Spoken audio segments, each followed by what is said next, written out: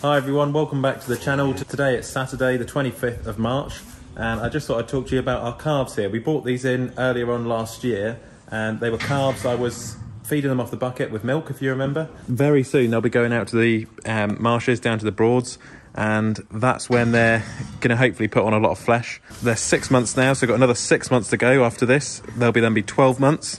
And then after that, another 6 months, and then they'll be ready to go. We normally buy them in young at around about £350 a calf. And we take them all the way up to about 18 months. And then they get sold for around about £1,000 a head to £1,200 a head, depending on what the prices are doing. So it's just something which I do on the side with the rest of the farm. And I enjoy doing them. And I'll have another batch in quite soon. But a lot of you guys have been asking about it. And it's quite a good way to get into farming by rearing calves, basically. This one here is Bilbo. That's Bilbs.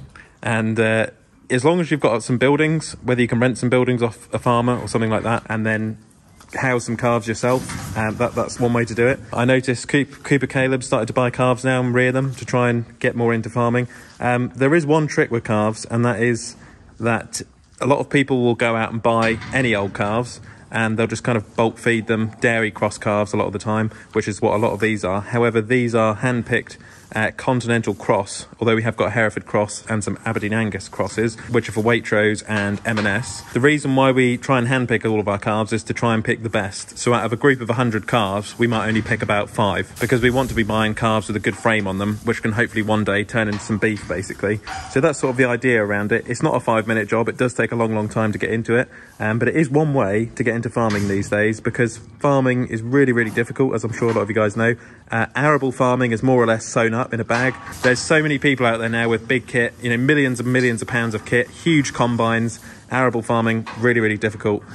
Livestock farming is probably one of the last ways you can live the dream, basically.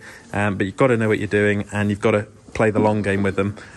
So yeah, this is one batch, and then I'm buying another batch very soon. Yeah, just sort of give you an update, and they're 6 months old now, and they'll be going out in May, a little bit later than the rest of the herd, which is over there in that building. They'll be going out in April the 1st, hopefully. So these will be going out a bit later. And whilst I'm out on the farm, this is a stick I cut a little while ago, hazel branch stick, and always have a good stick if you would livestock. Cut some straight ones, I try and find them in the winter, and then I sort of dry them out in the summertime.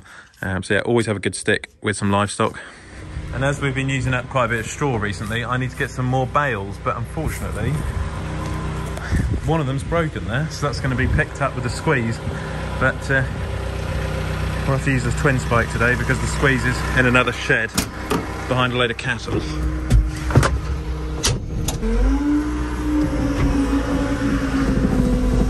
Can he do it in one? Yes, he can. Tidied up the yard a little bit over the weekend. That's what I've been spending some time doing, and we're really getting there now, trying to tidy the place up for later on when we make some more silage for feeding to the cattle, and that's what we're heading towards, making more silage, trying to make more bales. And I've got a machine which we'll hopefully invest in as well, which we'll have a look at on Monday to go on the 6R to try and make some more silage. So picking up these twin spikes can be a little bit of a challenge with the camera in my hand, but we've got there. And it's becoming a bit of a bog, this bit, as you can see. Need to put some road planings down there, a bit of crushed concrete.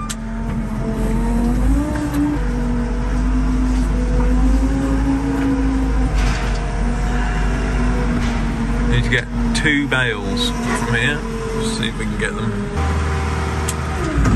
That's the one thing in this shed we could do with is some lights, but we've had some old bulb lights which have all blown, or we've smashed them out the roof.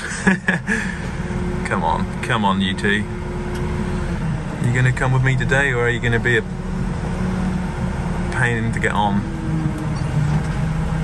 Please. Well, we've got them, but not in the way. Not in the way I intended. That's the trouble. You gotta have the side squeeze when you get these out, sorry, not the twin spike, but anyway. You need the right tools for the job. There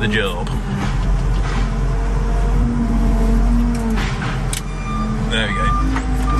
Take that, thank you.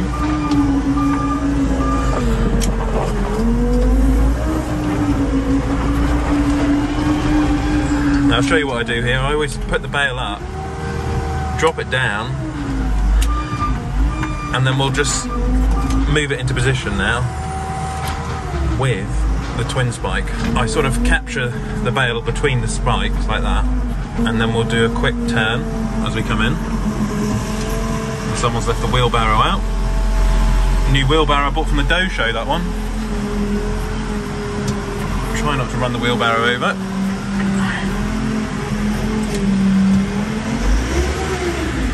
And there's one straw bale in there. This is the good thing about the 630. I did measure up the 635, the much larger Manitou, and I couldn't get it in this shed to feed the horses, so I think we'll end up with the 630 115, which is the same model as this, but with a little bit more horsepower and a slightly different hydraulic pump on it. But I'd still go for the Vario. I'll go for the Elite model as well, which is what this one is, with all the options ticked, except the boom lights. Could do with some boom lights. I'm going to use this in the Teagle tomorrow.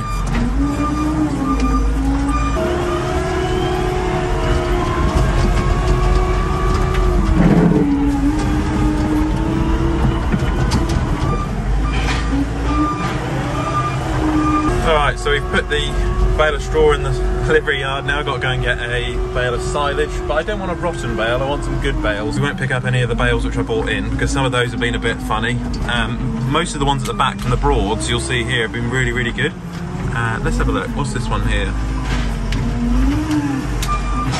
I love the twin spikes. You can just drive into the bale and then flick it up and you've got it. Whereas with my muck grab, it takes a little bit more to get the bale on. Same with the buck rake as well.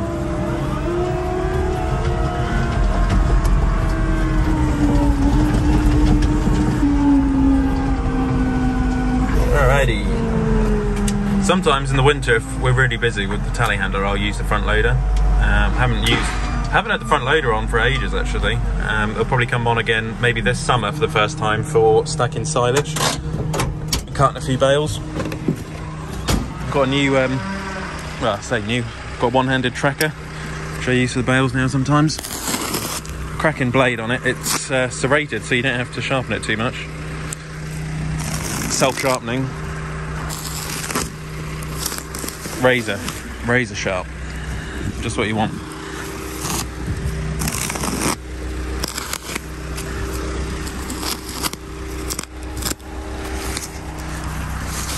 Lovely bale, lovely.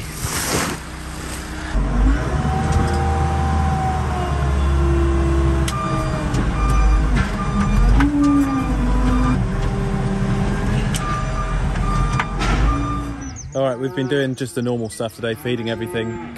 We've got nothing calving at the moment, so nothing's calved since I last said that we had that Belgian blue calf. Still waiting on 12 more to calve now, which is going to take a little bit of time. I've just come out here to the to where we got the cattle, and this was some land which we landscaped earlier on in the year, and it still hasn't dried out yet. Unfortunately, it's just been a bit too wet.